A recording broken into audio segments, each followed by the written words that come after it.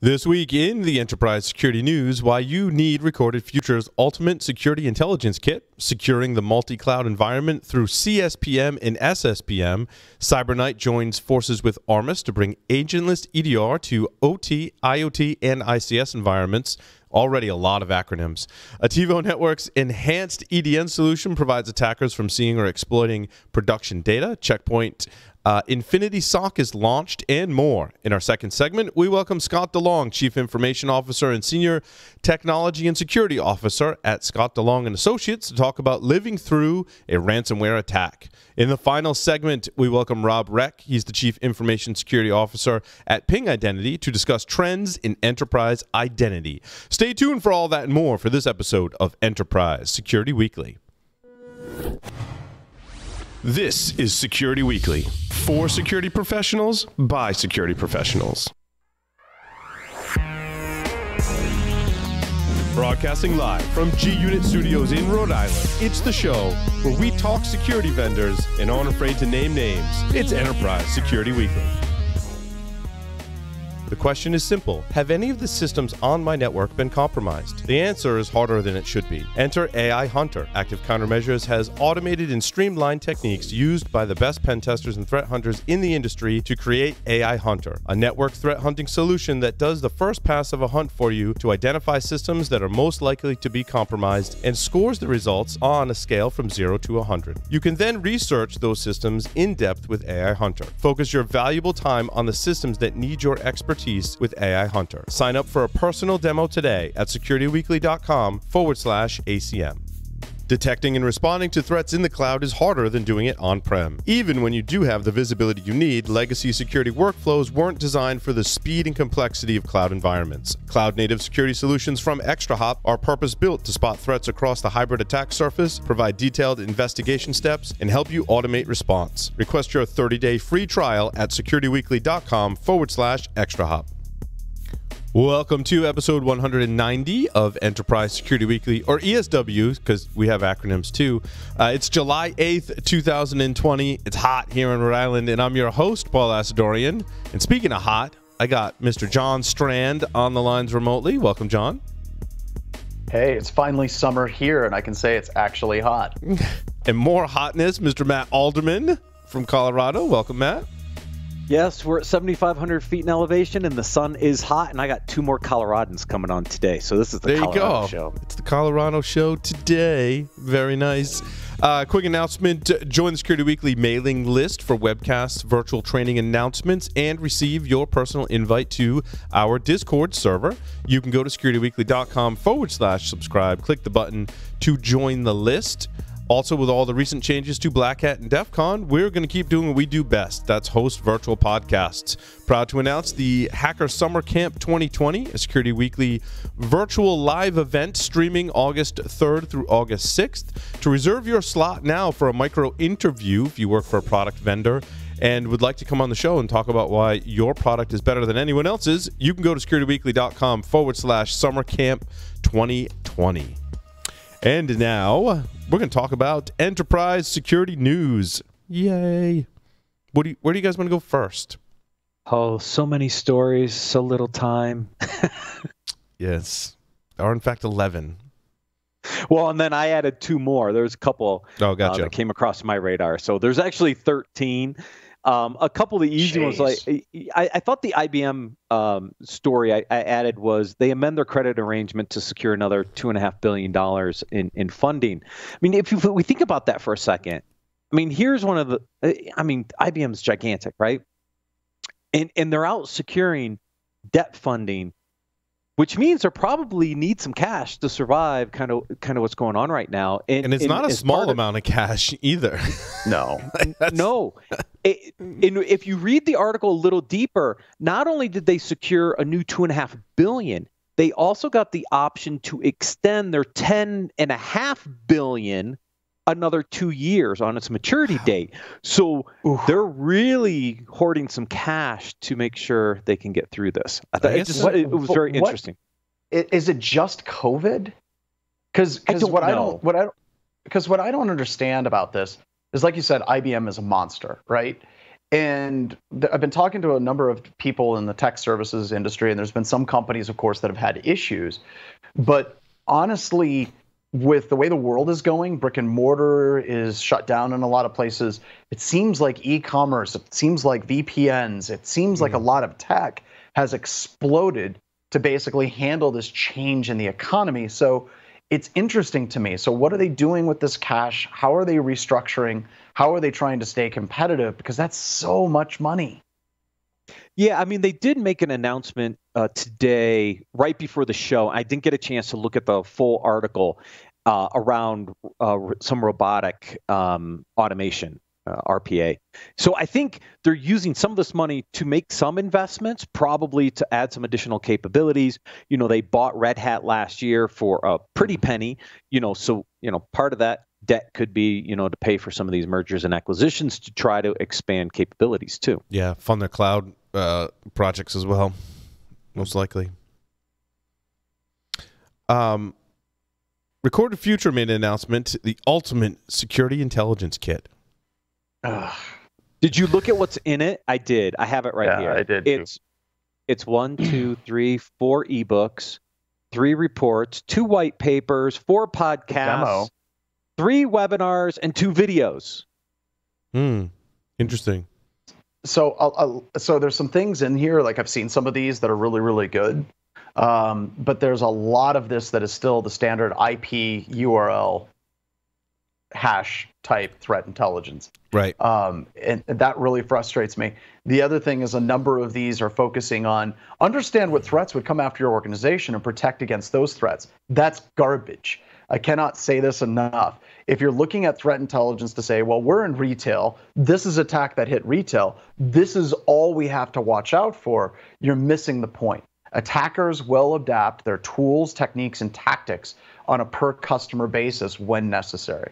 So there's some good stuff in here. There really, really is. But anything that's just talking about URLs and domains and IP addresses and hashes, that's garbage for a targeted attack against an organization. And all the other stuff, like if you're talking about non-targeted attacks, your traditional firewalls, IPS, IDS, spam filters should be catching that anyway.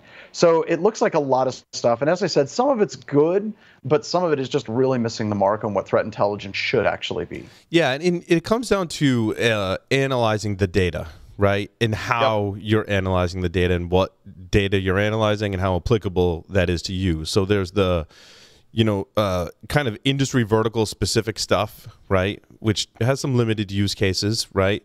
But then there's the, what's the most popular malware out there and what techniques are they using? And am I able to detect and defend myself against those particular attacks? That could be useful, right?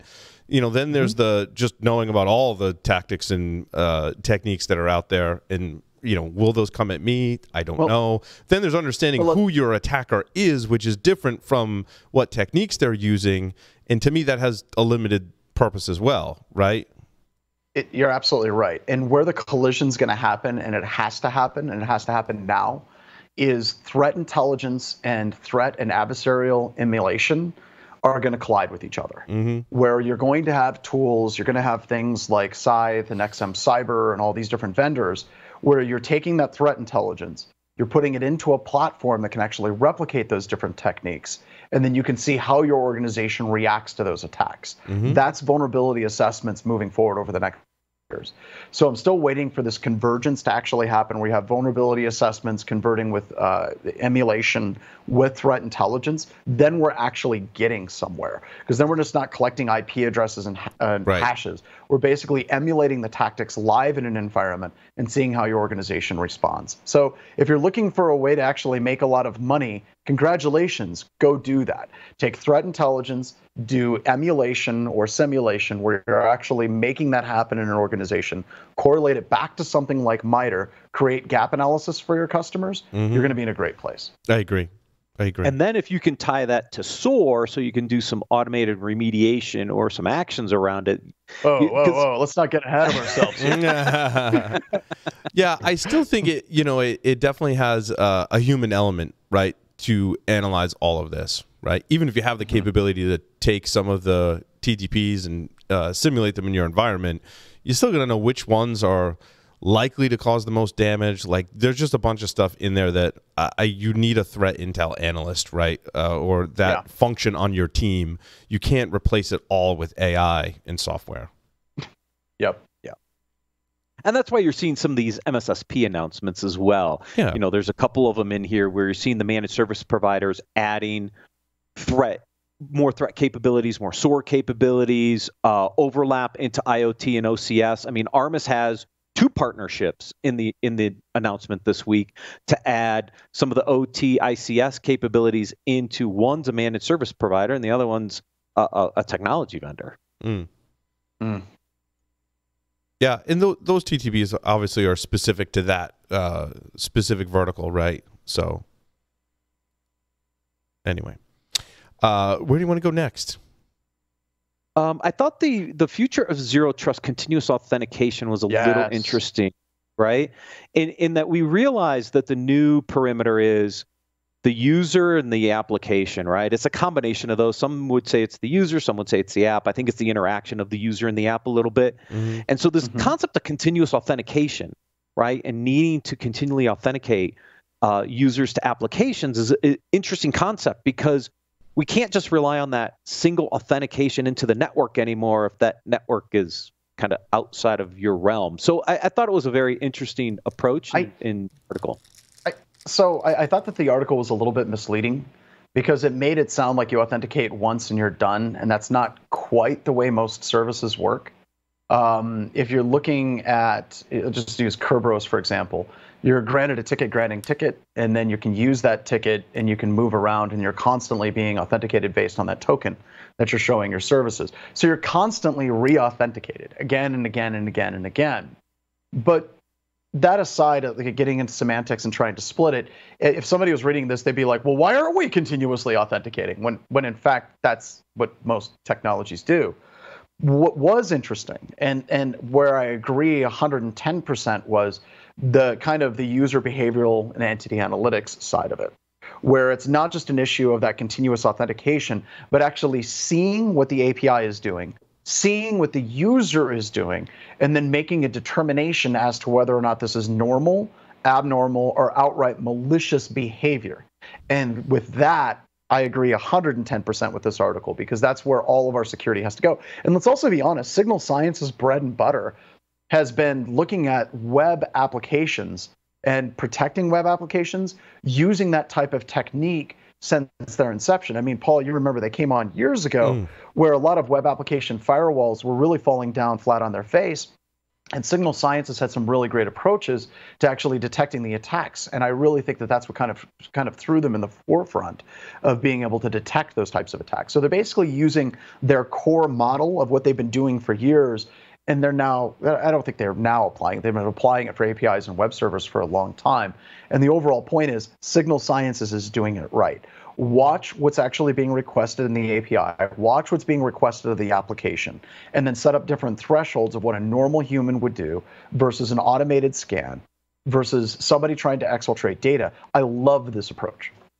Yeah, it's very similar to our conversation about threat intelligence, right? It's not just IPs and hashes and domains, right? It's actually actionable intelligence and derived from intelligent sources and correlation, right? It's the same thing you need inside your web app. And I also think that, application development gets a lot harder now because we have to write such defensible code. Like, you can't trust anything inside your application today. And I think that's been a slow change over time. We had those monolithic applications. We made a lot of assumptions about what we should trust and what we shouldn't. And it was like, if we were wrong, it's the user's fault, right? Yep. Now, when you read an article like this, if you think about it from a developer perspective, we're like, I got to write some really defensible code, right? Like, I can't trust anything. I have to constantly authenticate, re-authenticate, observe behavior, or check a system to see what the observed behaviors are and then make a decision based on that. And it just, I think it ups the game for software developers to think about it this way. Well, but I think it had to, but you talk about how complicated it is now, and I know that all the C developers look at that and they're like, well, things aren't that hard. Yeah, they are. Yes. Whenever you have APIs that are interacting with each other, you have microservices, you have Docker containers, it is actually a really, really hard problem. And Paul, do you still feel like things are accelerating? Like you've done way more development in this space than I have. Do you still feel like every single week there's new APIs, there's new coding languages, there's new things that are being done, things are changing? Do you still see that rapid advancement in the code base and the difficulty in keeping up? Yeah, absolutely. Especially when you look at the cloud native stuff, where I mean, basically I'm just taking my code, sometimes not even my code, my configuration, and I'm putting it in the cloud. That stuff is just changing. So not even just changing, but it's not well proven enough to have some defined paths of this is how you do it, right? And then it changes across cloud providers. That's where I see the most complexity and most opportunity to have some serious vulnerabilities in your infrastructure and apps. Yeah, for sure. We talked about Exabeam securing the speaking of multi-cloud through CSPM and SSPM. This is from CipherCloud. What is this acronym? Is this? I was hoping you knew. Yeah. Well, it's so here's what I believe CipherCloud is a CASB, right? And what they're doing is using a CASB approach to secure both SaaS and IaaS cloud aspects, right?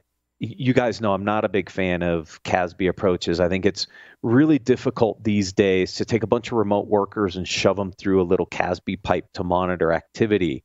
You know, I think something more native like an app Omni or something like that is a much better approach to securing your SaaS platforms. And there's other CSPMs that integrate natively into the different IaaS providers versus trying to go down this CASB route personally. But, you know, we'll see if it works. Oh, so cloud security posture management and SaaS security posture management. Wow. That's fancy. Some fancy terms there. That's bad. Yeah. Yeah, I mean, if you're running a bunch of SaaS platforms, you want to look for some native capabilities. Like I said, you're going to look at an app Omni. If you're looking at the different cloud providers, you know, this is where Redlock and Cloud Needy and, you know, there's a bunch of products out there that do native integrations into these cloud providers to give you that posture management stuff. Why do I want a CASB to do this? Anyways, just my rant. I agree. What else? Checkpoint is launching a SOC. Checkpoint Infinity launching a SOC. So you want to talk about proving something. I mean, am I the only one confused? When did Checkpoint deal with SOC and incident response? And I mean, is this just another catch-up capability to what Palo Alto's doing? It just seemed out of like left field to me. Unrivaled accuracy to quickly shut down real attacks. I mean, it sounds like something I want, but you know, again, but what is it? Yeah, and what is it? And how, again, with the MSSP model, how do they know so much about my network and how I do business? You know, you get that whole MSSP kind of issue, and I'm not saying they're all bad necessarily, right? And they could have a place in many organizations, but you know, knowing where their strengths are and where your own strengths are and balancing the two, I think is really where you get the value out of it, right? You know, zero friction deployment and all these fancy terms doesn't necessarily mean that I'm in better shape because I've got, you know, an MSP doing some aspect of my security program. Yep. Yeah. I mean, come on, Checkpoint's you know, they're a perimeter play. So, you know, how much of the SOC capability is leveraging their technology, but where are the blind spots, right? I wouldn't expect this announcement from Checkpoint. So it just kind of threw me off. Attivo Networks' announcement is curious how they're doing this, preventing attackers from seeing or exploiting production data. So they're improving file protection against human-operated ransomware by concealing and denying access to production map shares, cloud storage, and selected files or folders. I wonder how. So here's okay. So this one I actually read. This actually came up before the show. Came up in another conversation. Here's a thought, and I could be wrong. This would be something I'd love to see them actually come on and talk about it. And I could be way off base. But whenever you're mounting a share on a Windows computer system to another computer system, that is done with process ID 4, the system process on Windows. It doesn't have a user, it doesn't have a command prompt. It's done by the system account. So anytime you mount a share, you're asking the system to do it on your behalf and then for you. Okay. I could be wrong, but I think that has a certain network profile to it. Whereas if you're using something like another application to actually map that share and it's not going through the standard APIs, that would appear different. And I'm wondering if Attivo sees that request and is actually obfuscating it and giving them something different or detecting that. I could be wrong. The folks at Attivo are wicked smart. And Paul, you know how much I love cyber deception companies like Attivo. So I'm not going to be like, well, this is garbage. This sounds cool. Tell me more. Yeah, and doesn't the process have to interact with LSAS in certain circumstances to get credentials? It does, but that's all going to be handled on the endpoint itself. So it's going to be handling all that authentication. Yes, it is going to go through the local security authority subsystem service, but the system is what is actually going to be making that share call over. So I don't know what they're doing, but this is neat. That is, I mean, for ransomware especially, I mean, I think that's the right attack vector to message on with this feature, certainly. Yep. Now, this EDN, their endpoint detection net, do they have an agent now? That's what it sounded like to me. Yeah, that's what it sounded like to me, John. Okay, because that's a tough play. Yeah. I think that's cool, but I'm telling you right now on Ian's calls, I have probably one call every 2 weeks where people are in agent fatigue, where they're tired of all the agents that they have. Wait, so we're back to that again? Yet another agent. Yeah. I mean, we went through this cycle, right? I mean, early 2010s, right? Everybody was tired of agents, and then everybody wanted to replace agents, and then we saw that uptick in like 2015 and to up to 17, 18, people were adding agents again. So we're just going back through a cycle we saw about 10 years ago. Yeah, and your modern computer system is like 100 times more powerful than what we had in 2000, and it seems to run slower. So there's a problem here. There's an announcement from Vulcan Cyber now offering customizable vulnerability prioritization for efficient vulnerability remediation.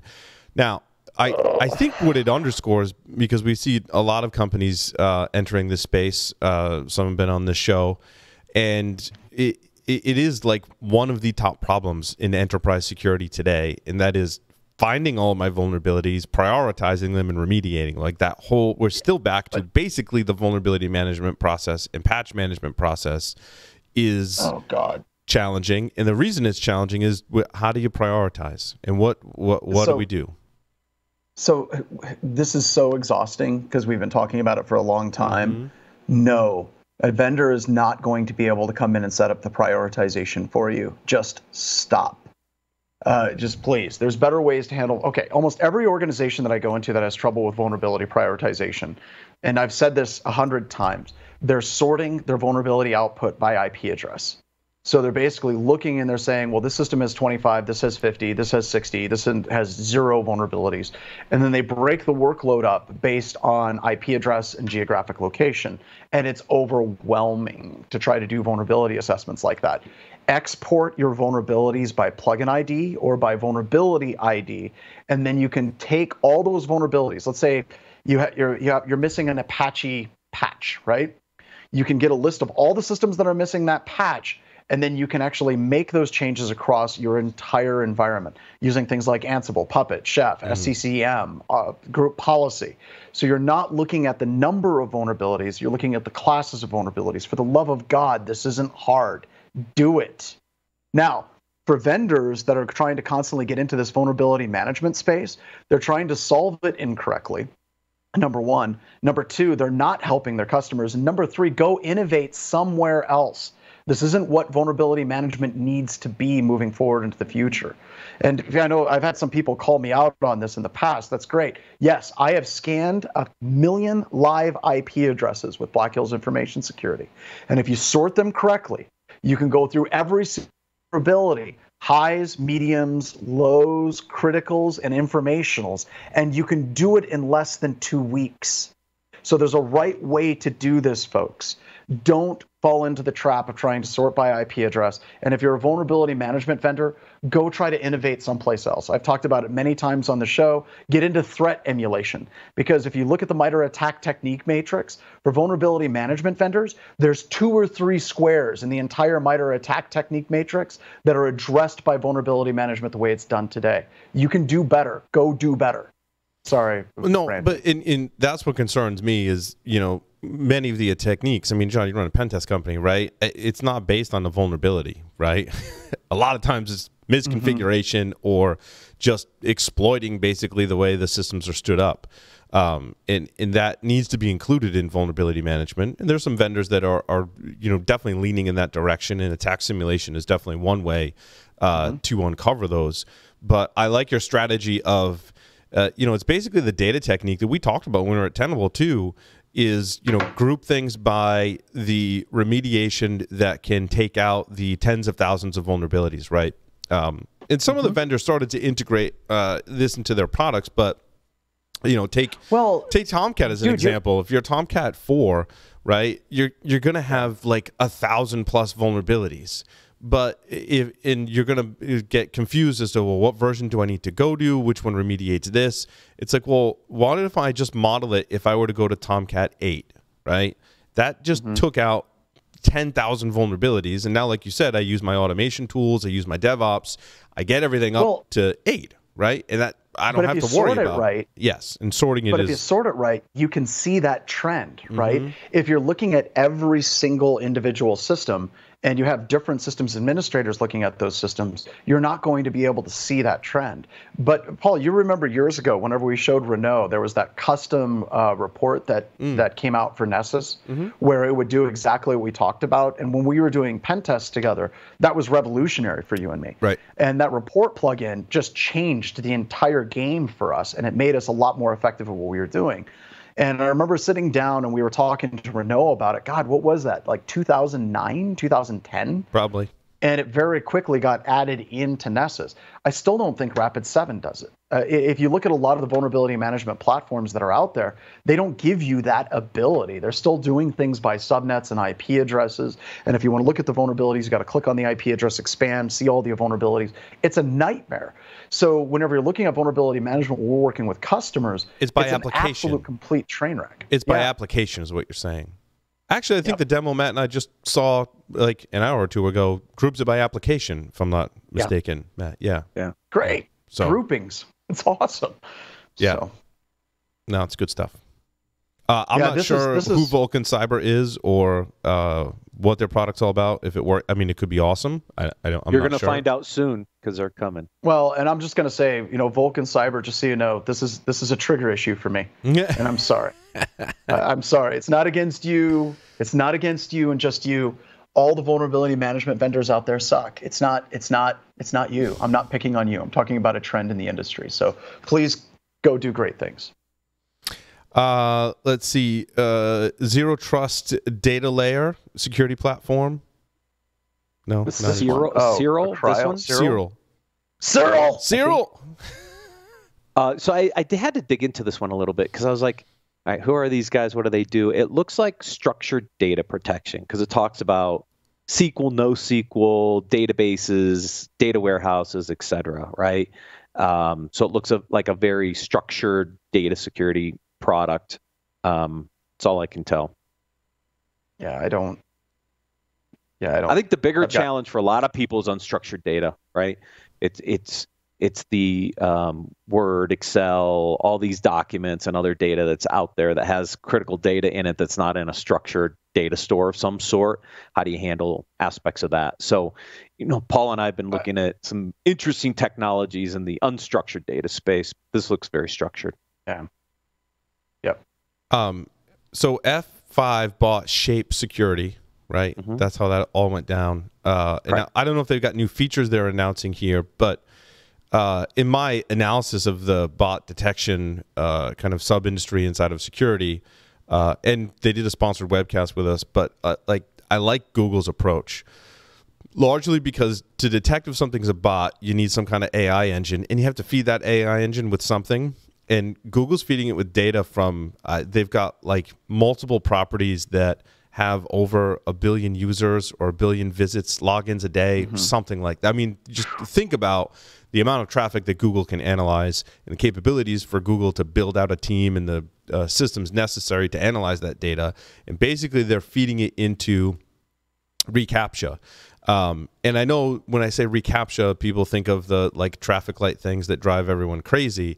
But what they've done is actually built a system that you just put the code on the website. It determines if that session is a bot or not based on the awesome work from Google and having its ML engine being fed from other Google properties. And so for that reason, I mean, it really gets my vote. If you're going to look at anything, they have a free version that's limited by, number of amount of traffic, basically. I'm probably saying that wrong, but it is limited in some way. And then they have an enterprise version. And it's taken them years to build up to that point. So I don't know if you looked at it. That's required. What's that? Just think about the data that's required to train those algorithms. Right? It's huge. And it's really cool. Now, F5 certainly probably has a lot of data, right, that they can feed into that as well. I'm not sure what, some of the major differentiators are between those solutions, but when Google got into the mix, I was like, if you're evaluating bot detection, you have to be looking at Google as well. And again, it's branded as reCAPTCHA, which is, again, people think of the traffic lights and crosswalks. It's not that. And there's a webcast in our on-demand library that you can go check it out. I think this announcement, by the way, is just the integration of the Shape acquisition into the F5 core platform, I think is what this is. Because it takes a while to integrate these companies after you buy them. We see that a lot in this industry. Well, that will round out the news for this week. Stay tuned. Some interviews coming up next.